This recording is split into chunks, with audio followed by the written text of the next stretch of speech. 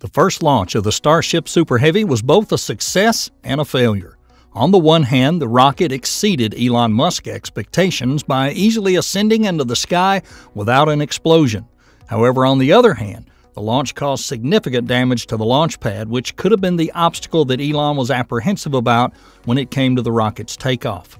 Many have expressed the destruction caused by the Starship Super Heavy's inaugural launch is inconsequential. It was merely a trial to validate the rocket can successfully lift off.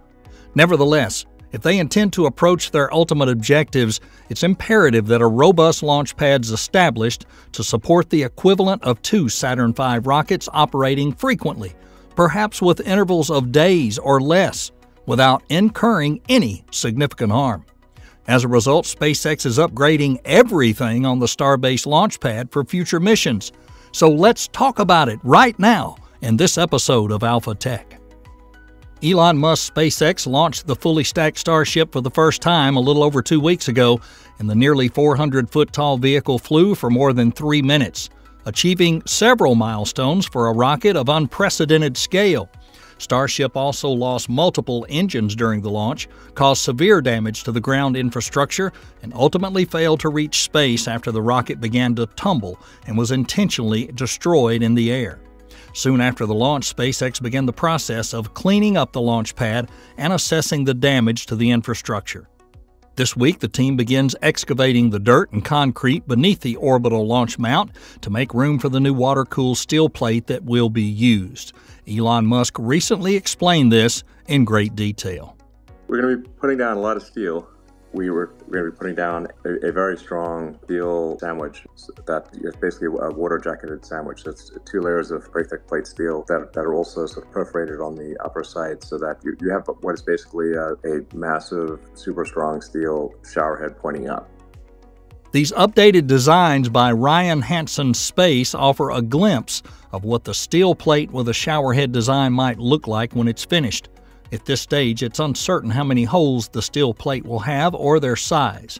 Water under pressure will enter 6 compartments and exit through openings in the upper surface. The water layer will absorb the energy generated by the 33 Raptor engines and ensure the launch pad can be reused quickly. Precise water placement is essential for achieving this goal. Well, we want to thank Ryan Hansen for these nice renders. This SpaceX approach should reduce damage to the launch site and eliminate the propagation of concrete bits and dust that were observed during the initial test flight last month. I mean, the debris is really just basically sand and rock, so it's not like not toxic at all or anything. It's just it's like a sandstorm essentially, basically a human-made sandstorm. But we don't want to do that again. The orbital launch mount's also undergoing intense maintenance.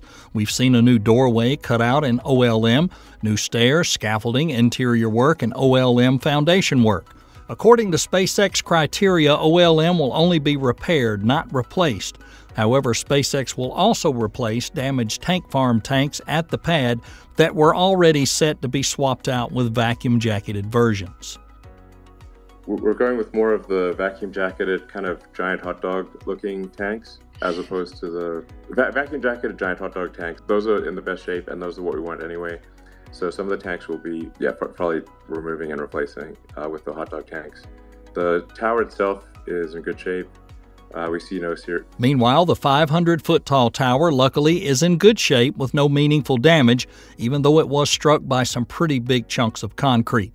Elon Musk expects SpaceX to spend about $2 billion on its Starship rocket development this year as the company pushes to build on its first launch earlier last month.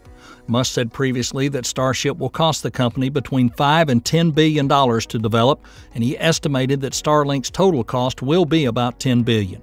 That network, according to SpaceX President Gwynne Shotwell, is likely to be cash flow positive this year, but that's not the same as a return on investment, particularly as SpaceX will probably need to start replacing its earliest satellites in orbit in 2025 as they approach the end of their useful lives. In 2021, Elon Musk famously warned SpaceX employees that unless Starship could begin regular flights in 2022 to launch new, larger Starlink satellites, the company might go bankrupt. While warnings of financial calamity are frequent Musk motivational tools, there's reasons to believe he was serious about those issues, if not the timeline. Starlink's economics hinge on wringing as much value as possible from each spacecraft in orbit by maximizing their user base below and the efficiency of their spacecraft. However, reports of congestion and throttling from areas in the U.S. with large numbers of users, combined with the company's plans to more than double the size of each satellite, suggest this depends on using Starship to launch these more powerful spacecraft. What Elon was saying last year is that we can't run a profitable Starlink business unless we really upsize our satellites, our power, our capability, and Starship is the key to getting it. That according to Chris Quilty, a space market analyst. The test flight of the vehicle last month, about a year after Musk first expected it to occur, wasn't an obvious setback for the engineering program despite that fiery ending. SpaceX's development strategy has always been about building and testing many actual pieces of hardware, which leads to more dramatic failures, but its engineers say faster progress toward a working vehicle. But building a new rocket, particularly one as complex and powerful as Starship, is never a linear process, and delays can be costly to a company with a large workforce like SpaceX. Musk compared the Starship program to Soviet efforts building the N-1 moon rocket back in the 60s, a massive vehicle intended to compete with the U.S. Saturn V. The vehicle was ultimately canceled after 4 failed launch attempts. How much margin is built into the Starship schedule? Starship could face more delays, if not the technical variety, than from concerns about the environmental impact of the launch from SpaceX's facility near Boca Chica, Texas. The Federal Aviation Administration approved the launch based on data that didn't match the actual launch conditions and without infrastructure to protect the launch pad. Now, local environmental groups have brought a lawsuit against the FAA for approving the launch. If SpaceX returns to the public market this year amid concerns about a recession, it may face the toughest fundraising environment since Musk pulled $20 million from Founders Fund in 2008 to barely launch the company's first rocket. The problem they now have is that they have data that an investor can look at. Martin, the investment banker, has said, "Do the math and start to think about applying market multiples. You've got to squint pretty hard to get $137 billion in value. How much can you grow?" Still, Quilty points out that SpaceX's dominant position in the space sector, particularly its current near monopoly on U.S. human spaceflight and flying national security missions for the U.S. government, make it difficult to bet against Musk pulling in that new capital.